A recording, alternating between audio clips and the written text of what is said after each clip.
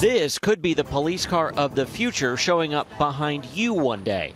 The Miami-Dade Sheriff's Office is testing the nation's first self-driving patrol car. You'd need 20 deputies to do everything this vehicle is doing. Sheriff Rosie Cordero-Stutz says that's because in a year it can log about the same number of uninterrupted patrol hours as all those deputies combined. Does this replace a deputy on the street? This does not replace a deputy. This augments our ability to serve our community. So it's not quite RoboCop. No, absolutely not. This is really what I believe the integration of technology into law enforcement, what we will see as the future of law enforcement across this country. It made a dramatic entrance at its unveiling this fall. They call it PUG, short for Police Unmanned Ground. It comes equipped with all the technology needed to operate as a self-driving car, as well as thermal imaging, 360-degree cameras, and its own drone that can act as an eye in the sky, all sent back live to a police command center.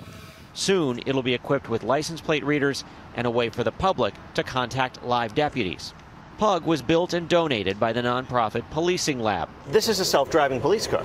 It is. Right now, the vehicle's operating itself. It took us and Policing Lab managing partner Sean Malinowski for a drive. The promise of this technology is that you can use an autonomous vehicle now to give you presence in the community. So we know police presence deters crime. So is this like, hey Siri, go police?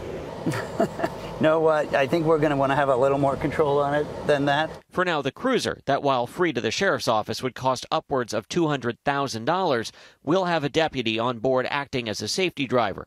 It's intended to operate on a pre-programmed patrol route and will eventually operate unmanned. First thing that went through my mind is, how does a self-driving police car pull me over?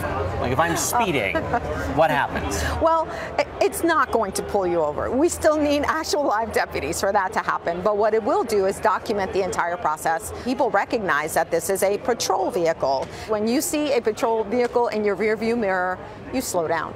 And make the sheriff's presence known around town with or without a deputy behind the wheel.